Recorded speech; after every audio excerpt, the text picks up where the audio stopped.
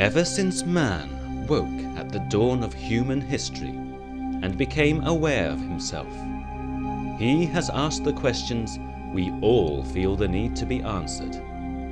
Who am I? What am I? Where am I? Why me? What happens next? Man's insatiable curiosity to find the answers to these questions has led to some of his finest achievements in science, the arts, and philosophy. By observing and gathering evidence about the universe around him, he has evolved a progressively greater understanding of these fundamental questions. And yet, there exists a large number of people who choose not to answer these through observation and evidence. For many have chosen to put blind faith in supernatural books written many hundreds of years ago, over and above hard, irrefutable scientific fact. In this series of programs, I will show that, at best, blind faith serves to virally perpetuate blind ignorance from generation to generation, and at worst, for all of us, it's downright dangerous.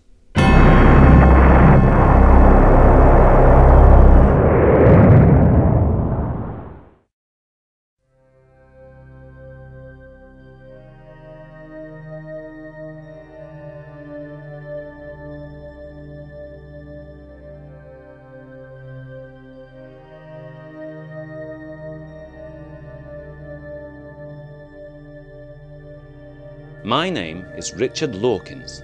I'm a professor of natural sciences at Cambridge University.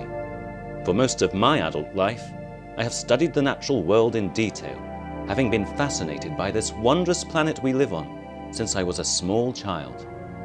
When you consider the sheer complexity of life, it is very difficult, even unfathomable, to grasp how all of this could come into existence. Science marches forward, striving to find the answers, but there are a large number of people for whom science is either not enough or not an issue at all. That includes the majority of the population of the United States, who simply believe all of this was made in just 6 days by a cosmic deity only 6,000 years ago, some 9,000 years after the domestication of the dog. It's amazing, isn't it, how we are related to these monkeys behind me. For many people, that is something they steadfastly refuse to believe, despite overwhelming scientific evidence. Look closely, and you'll see they react very similarly to we humans. They hold hands, they show affection by hugging and kissing, they smile to show happiness, and frown to show sadness. It doesn't really take a scientific genius to put 2 and 2 together and realize that we are, essentially, the same creature, with but a very few small differences. In fact, we now know that we share 98% of the DNA of these magnificent creatures. Thanks to nearly 200 years of research, beginning with Charles Darwin's theory of evolution, we now know that all creatures on this planet are related. But there are millions who choose to ignore the evidence, arguing that none of this could have come about by chance. It must have been designed.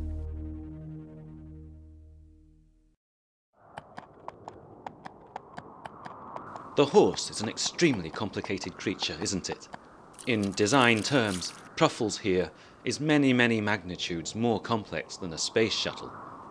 If we were to throw all the components of the space shuttle into a scrapyard and wait for a hurricane to blow through, and by sheer chance assemble it all back together, the odds of that happening, though impossibly small, are many times larger than this horse miraculously being assembled direct from the primordial soup. It's no wonder that many follow the fallacy that if it looks designed, then it must be designed. Because nothing like you or I, or this beautiful horsey, could ever have come about solely by chance. And in a way, the creationist is right. Nothing as complex as a horse could have come about by chance. But it is a common misconception that evolution is about chance events. Evolution occurs through the incredibly non-random process of natural selection.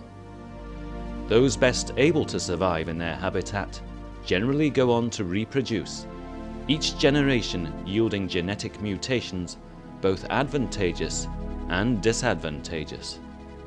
When the disadvantages outweigh the advantages for an individual, natural selection shows no mercy in eliminating weakness from the gene pool. You may suppose it cruel, but it's how we came from this to this. And even if that doesn't fully convince you, it's surely more convincing than having, by fiat, the most complicated being imaginable, creating all of life on Earth in 6 days only, 6,000 years ago, according to a 2,000-year-old book. Isn't it? Well, even in educational establishments throughout the world, blind faith in superstition is allowed to prosper and is even encouraged at the expense of proper science. And that's certainly true of this one. I've come to a university in the USA to see how, even at the highest level of the US education system, faith and ignorance have replaced science. This one has on display dinosaur bones that are dated as being only 3,000 years old. For this is a university with a difference. It is Liberty University, Lynchburg, Virginia, a fundamentalist Christian university, given full accreditation by the US government in 1971. I have come to talk to its founder and chancellor, Jerry Falwell, and ask him why he sees blind faith as more convincing than hard fact. Richard, welcome to Liberty. Thank you. Glad to be here. So you've got some questions for me? Yes, I noticed on my way in that there are dinosaur bones labelled as only 3,000 years old. Could I ask for the scientific evidence for that? No problem at all. Here it is. But what makes you think that particular text is superior to masses and masses of other scientific texts that overwhelmingly show dinosaurs to be millions, not thousands, millions of years old? Could I ask you what makes this text unscientific? In here is the truth. That's what scientists want to know, isn't it? It's the most scientific book you're likely to read. I beg to differ. For instance, there's no mention of the dinosaurs in either testament. None of the facts as portrayed in this book have been backed up by hard physical evidence. Why should I trust what's said here over and above that which many, many, many independent scientists have found and proved? Look, you have your beliefs and I have mine. You place your trust in science, a man-made endeavor. I place my trust in God, the ultimate truth. In my mind, there's no question which is the more valid. Well, I thought you'd say that. Can I move on to the question of how a fully accredited institution of higher education can possibly suggest that dinosaurs are only 3,000 years old? I've already answered that question. Oh, I'm not sure you have. Isn't it the value of education to impart our knowledge of the universe as we know it to the up-and-coming generation by our observations and evidence, devoid of superstition? I've already shown you the evidence. With respect, you've done no such thing. You've shown me a book. You might as well have shown me Tolkien's Lord of the Rings as evidence for the existence of midgets, elves or fairies 3,000 years ago. There's no mention of them in the Bible. I think that proves my point. Oh, how convenient. Then it must be true. I put it to you that displaying dinosaur fossils as being no older than 3,000 years is an educational disgrace, and that you have no right to call this institution a university. More than half the people of America would disagree with you. The moral majority? Yes, if you want to put it that way. So you're really suggesting that most Americans are as ignorant as you are? I prefer to call them as enlightened. That's what liberty is all about. Well, I prefer to call them stupid in that case. It was clear that the Reverend Falwell wasn't going to listen to reason. He truly believes, despite all the evidence, that dinosaurs are only 3,000 years old, as do 60% of the American population. And yet, he comes across as a sharp, quick-witted, intelligent man, proving ominously that religion is not just a disease for the uneducated. It can infect even the brightest minds. So, why are we here? How did we come to be? Well, looking out over the Grand Canyon here in the USA, I couldn't honestly blame any primitive mind for suggesting that this splendid spectacle was the fingerprint of a god or gods. It truly is amazing to behold. But I hope that I've shown that sights such as this come about through natural causes.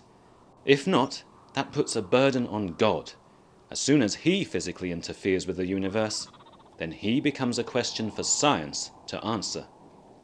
If you really believe that the universe and all of the amazing life on this planet was created by God, then God himself becomes a part of the physical world, subject to the same natural laws as the rest of us, and open to the same scrutiny.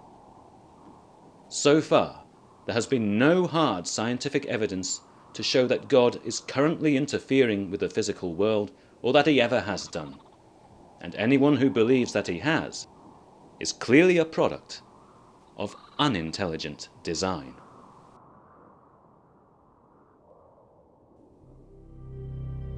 In the next program, I ask the question, does religion determine our moral behavior, or does it merely cloud what moral sense we already have, sometimes leading to devastating consequences?